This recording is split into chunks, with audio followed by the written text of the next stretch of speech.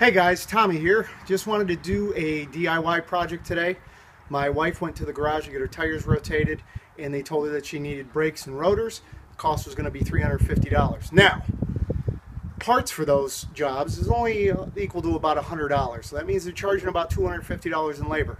We're only going to replace the pads today because I checked the rotors and it doesn't seem like there's any pulsating or any problem there. You can check your owner's manual. Do what you want. We're just going to do the pads. Cost us about $22 for Duralast pads. Job should be relatively easy, but apples to apples comparison, if we were changing the brakes and the rotors out, $100 in parts, we're going to be saving $250 in labor. All right guys, it's a relatively easy job. Just about anybody can do it if you have a few basic tools and a little bit of knowledge, a little bit of guts. You need some confidence to do this, but once you get it done, you'll have a lot more confidence. So don't be afraid to give this a try. Alright guys, first things first, we have to loosen the lug nuts on the tire. You want to do that while the car is still on the ground. So we're using a 19mm socket and a wrench, and I have a breaker bar somewhere, but it's packed away. I can't find it. I have this old shotgun barrel that I use as a breaker bar. And we're going to go ahead and break these loose just a little bit. Then we're going to bring it up on the jack, and I'll take you from there on exactly how we're going to remove this, what tools we're going to use. Should only be about 100 foot-pounds of torque on here, but check your manual. Again, I have a torque wrench. It's packed away. I'm not trying to hunt for it. I'm just trying to get this done. And you see how the car is moving a little bit? That's why you want to do this while it's still on the ground. Otherwise, you're just going to spin the tire. Okay, guys, this is the jack, and it's got like a little cleat in here that's going to go right up into this frame part. So you just want to do it just in back of the tire, and we're going to go ahead and raise it up. And I'm just using the jack that comes with the vehicle. Now the tire is jacked up off the ground. You can go ahead and you can loosen the lug nuts all the way. Now, it's always a good idea, put the parking brake on when it's up off the ground, and put a jack stand up underneath the car for safety. If you don't have a jack stand, you can put something solid up underneath there so that if the car falls off the jack, it's not going to fall straight down onto the rotor or the frame or anything like that. So you can use something like the wheel. You can put the wheel up underneath there for safety. Okay, so now you got to take the caliper pins out, and there's two of them. There's one right here on the top, and then there's one on the bottom. One right up here on the top, one on the bottom. So you need a 13mm socket, and it's good to have a 15mm wrench because there's another nut over here on the other side that's going to loosen up. I don't have 15mm wrenches. I don't have metric wrenches. I have a 5/8 inch standard wrench. I'm going to see if we can get that to work. And it shouldn't be a whole lot of torque on this. I'm going to take this out.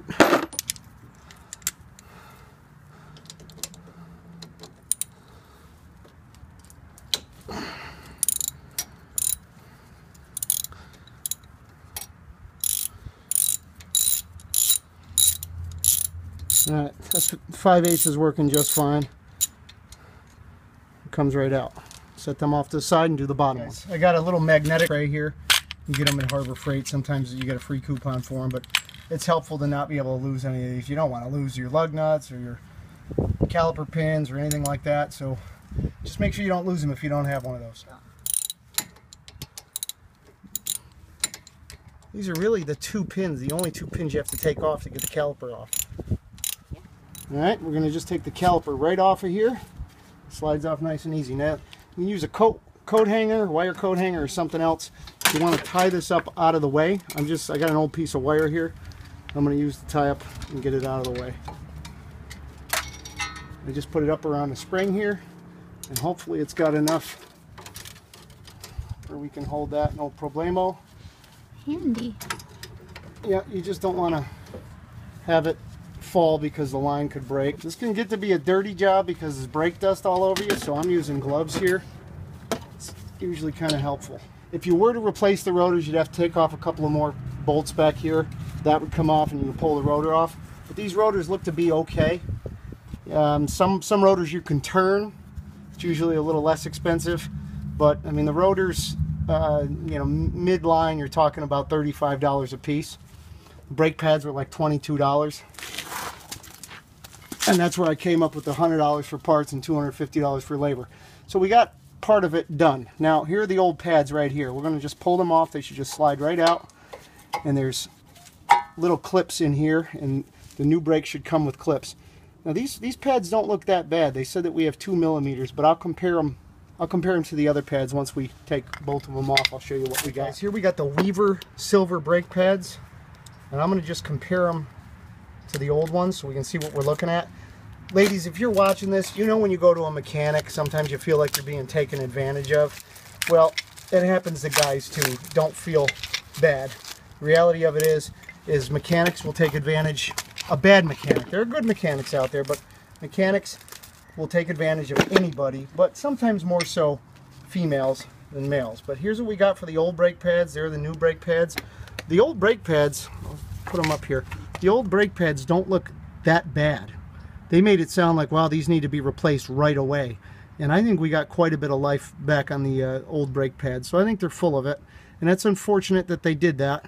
We could have got away with using these for a while longer, but now that we're into it, we're going to replace them regardless. All right, gang, the next thing that we have to do is we have to compress the caliper piston because it's out. We need to bring it all the way back in. A couple things you need to be concerned about. First off, you need to put something over here so it applies pressure directly onto the piston evenly. I'll just use an old brake pad.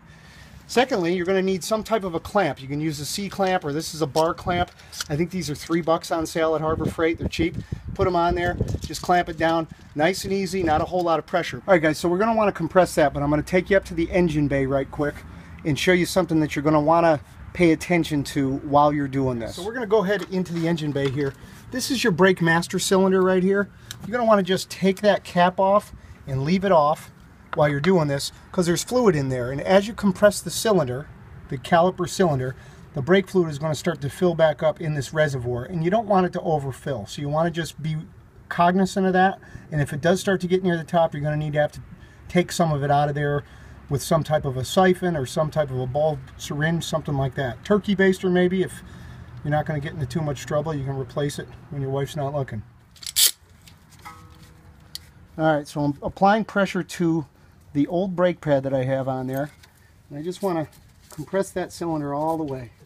Just do a little bit at a time. It doesn't take a whole lot of pressure or force, and we're going to go ahead and just keep an eye on the master cylinder up there and make sure we're not overflowing. Alright, we're still good on the master cylinder, and we're going to show you down here at the caliper what we got. Alright, so we went ahead and we just compressed it all the way down, and you can just take this bar clamp off.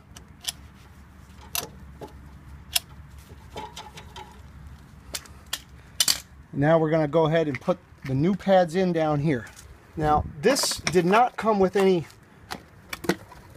it didn't come with new clips, and it didn't come with grease. So we're going to go ahead and just put a little grease on the back of these, because that sometimes will really do away with the squeaking issues that sometimes you'll have.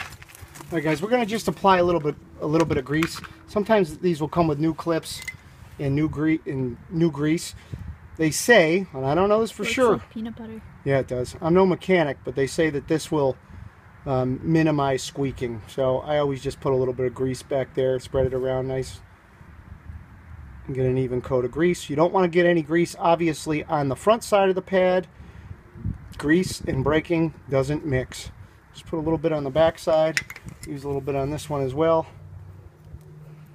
Again, if you know that this does or doesn't work, put it in the comments.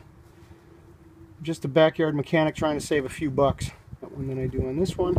Alright, now we're going to just put the new pads on. So these pads are basically identical, with the exception of one of them has a little metal piece sticking out there. That's the back side, okay? So you're going to want to put that on the rotor. And you can see the rounded edge. That's going to go on the rounded edge here, okay? Just got to put it this way. Should be pretty intuitive. These cleats fit in those little clips. Should fit in there nice and easy, like so, and then I'll do the front one like so. Now, last thing we got to do is just put the caliper back on, so we're going to want to take it off the wire that we have up there. We can obviously get rid of the old brake pad. Again, the reason why we hung that up on a wire is because we're on a rubber hose here. We don't want to damage that. I'm going to just install this back on there. It should slide on relatively easy because we compressed the piston. And we got this metal piece is kind of the shim on there.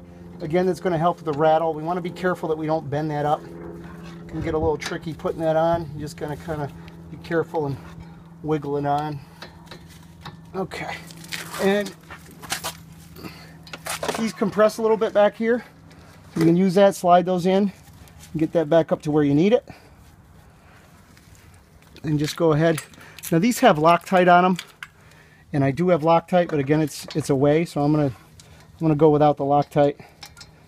Again, you safety Sallies are gonna freak out on me. Hand tighten it first. Get both of them in there, and we'll tighten it down. Put the wheel back on, and go to the other side.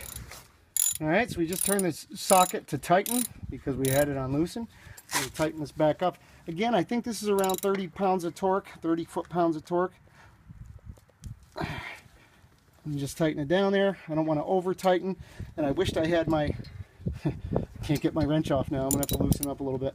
I wish I had my torque wrench handy, but I don't. Okay, now I'll tighten it up. Finish tightening it up.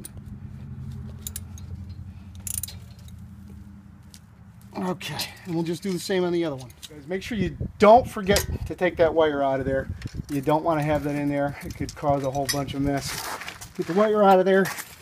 We'll get the wheel back on, tighten the lugs, and I'll show you the way you're supposed to tighten the lugs down. Go back to the wheel.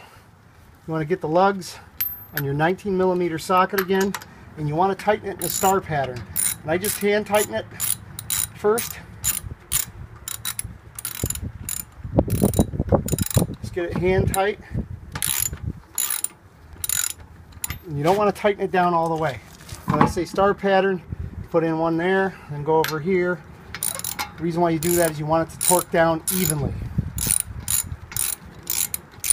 And you hand tighten it first so you don't strip your lugs. You're going to finish tightening this down once you get the tire back on the ground, for the same reason that you loosened it while the tire was still on the ground.